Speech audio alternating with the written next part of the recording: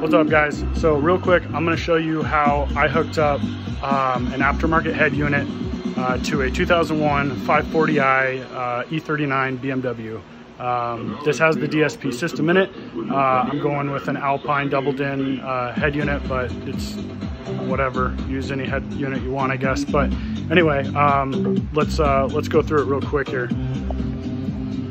So in the back of the vehicle, if you're gonna do this, you're gonna retain the DSP system, you have to hook up your CD or cassette deck to the back here. So what we're looking at back here is the stock amplifier to the system.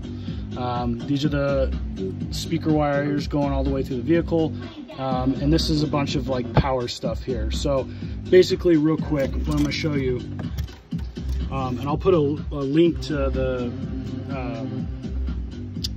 harnesses that I used. But anyway, so this harness here, you've got one of the yellow wires on this harness goes to this white wire here that's going into this whole harness right here, okay? We can see that well enough. The solid black wire is going into the solid brown wire, again, coming out of here. This red and green wire, the other yellow wire coming out of our harness we order online. And then the last cable that goes is the iBus cable. This is a little harness behind this big one right here.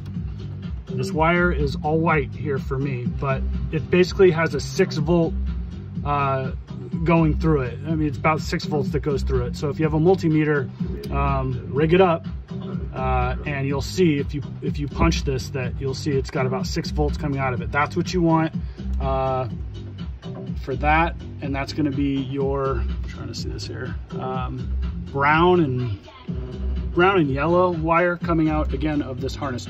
Those are the 4 cables out of this harness that go into your CD or cassette deck that will rig in back here. All these other wires, these are all speaker wires, because this is a female harness. You're not going to use any of these. Just tape them up, leave them alone. That's everything that has to be done back here. Okay, so we're going to move around to the front. So you're also going to keep your they call it like I think a mid deck or something like that, but basically this is your DSP. You'll see here I have DSP on this. You're going to keep this. What you're going to do with this whole thing is you're going to take this wire it attaches to, and you're going to feed it into your glove box. It's kind of big, it's bulky, whatever. It should feed right into there. I haven't done it yet, but I know it'll fit. So if I turn this system on,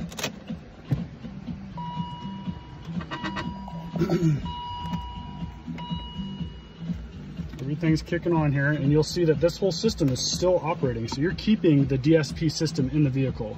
You're retaining all of it, which is kind of neat. I don't know, whatever. It's the best workaround, the least amount of work, in my opinion, for these factory head units. So anyway,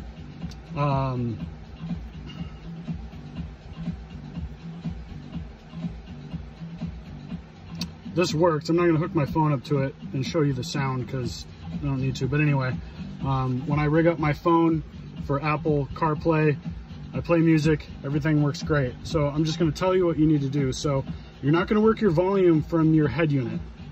You are going to basically turn this down and turn your stock volume up until it can get as loud as you want it before it gets staticky, or lack of a better word. Because basically what's happening is the frequency coming out of here, if this is jacked up too high, the volume, it's going to make everything else poppy and staticky and terrible. So turn your volume down as much as you can. I think I had this one at like 12 or 13, so you can see I'm only at like maybe 35% of the volume there. But I can turn this all the way up until it sounds just rocking, but it's not, nothing's popping in it. So once you put this in your glove box, use your volume on your steering wheel, which still is all retained, because remember, we've kept everything here. This works just fine. I'm going to use all my volume from these buttons. I'm not going to really touch this anymore. If I want to control bass, treble, all that stuff, again, I'm going to do it from my DSP. all this stuff, all this still works.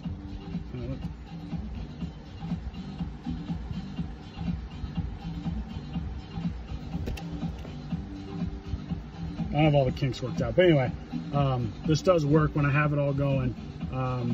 It's in,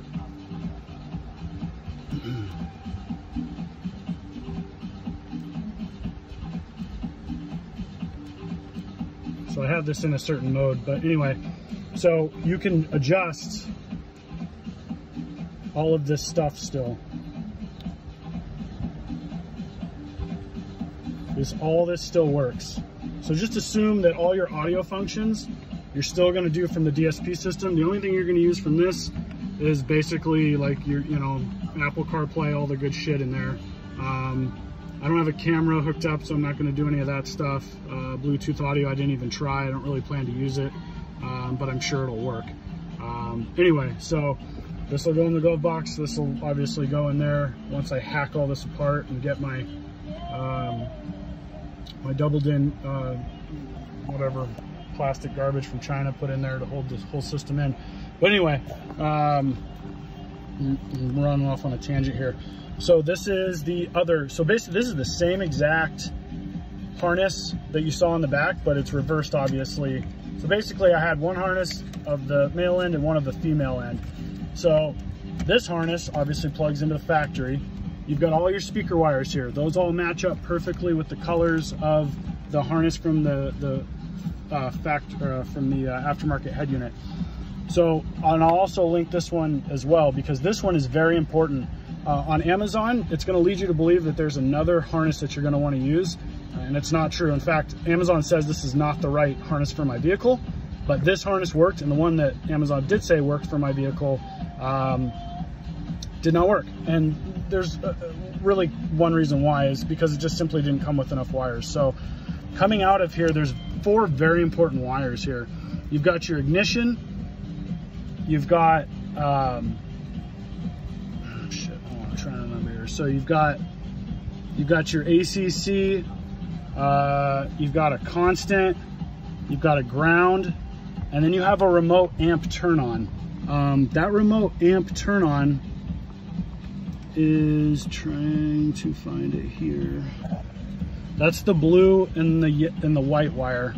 And this is the wire that did not come on my other harness, and that's why it didn't work. This is very important, this wire right here, because this is another way of telling the amp to turn on when you turn the key on. So remember, everything wiring here is to get this factory system to turn back on, also while hearing the speakers. So if you research how this is done a little bit, you're going to see some of the problems that people run into. And basically the issue is 2 things.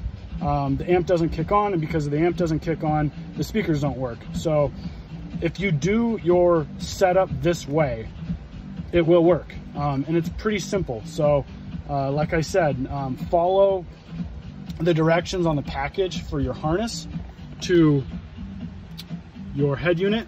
I'm also going to link a write-up of someone that did a write-up on how I followed it to a T, and it worked like a charm. So I will link that as well.